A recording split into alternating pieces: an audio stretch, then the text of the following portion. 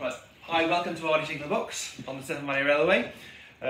This is a 30 lever frame that used originally to be in Kidderminster station box, and then was moved here in preservation time. The actual structure of the box came from Yorton. It's a northwestern box off the route from Shrewsbury to Crewe. So this is not the original box for this station. It's been here since preservation, since we opened down here in 1974. So we work at electric key token to Beaulieu North in that direction, and we work EKT to Arley in that direction. But sometimes when the traffic is quiet, we can switch this box out and work a long section between Beaulieu North and Arley, and then this box just becomes redundantly switched out, and you have a lever for doing that, number 12 here. So you can see that this is the lever frame. We have space for 30 levers, and there are some gaps and there are some spares, the white one here, but most of the levers you can see do something important. The red ones are for signals, the black ones are for points, and the blue ones are for locking the points to make sure they can't move under a train as it approaches. Oh, and the yellow ones are the distance signals, the signals that give an advance warning to the driver a long way out from the station as they're approaching. So on the block shelf here you can see the bells which we use to communicate to the two signal boxes either side of this one, to north and to Arley. These instruments repeat the lamp indications in the signals, so at night time when the lights are lit in the signals we can tell if a lamp goes out. It's obviously clear that's important to know about.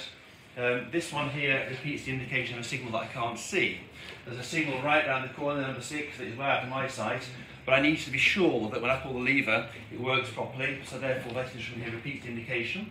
And this instrument here is an indicator, as a repeater for the track circuit, which is on the approach to the down home signal over there. These are the EKT machines, electric key token machines. These date right back to the turn of the last century, and were pretty standard on the main line and still exist in some places even now, but are obviously increasingly rare. And so basically the key token in the machine is the authority that we give to the driver. On a single line section of railway, what happened, clearly you need to be sure that you can't have a head-on crash, and there are various ways of achieving that. But in the olden days, the drivers were given a physical authority, which in this case is electric key token. There are other ways of doing it as well. And at each end of the signal line section, the signalman has an instrument for that particular section, into which are locked lots of key tokens. And only one key token can be out of the machine at any time from either end. So once I've taken one key token out of here, no more can be taken out. So I give that to the driver knows it's safe to proceed with the signal line section. When he gets to the other end of the section, gives the signalman there, puts it in his machine at his end, and then we know it's all good to go again. And if I try and take one out myself now, without authority and the correct permissions, I can't do it. If I try and put it into the lock and take it out now, it won't come out the lock. That's because in order to get it out, not only must there be no tokens out of the machine already, but also I need the permission of the signal at the other end of the section to do that. And we achieve that by a system of dial code communication, using the plunger on the block bells here. So I hope you enjoyed this brief visit to Arley Signalbox on the Severn Valley Railway. Enjoy!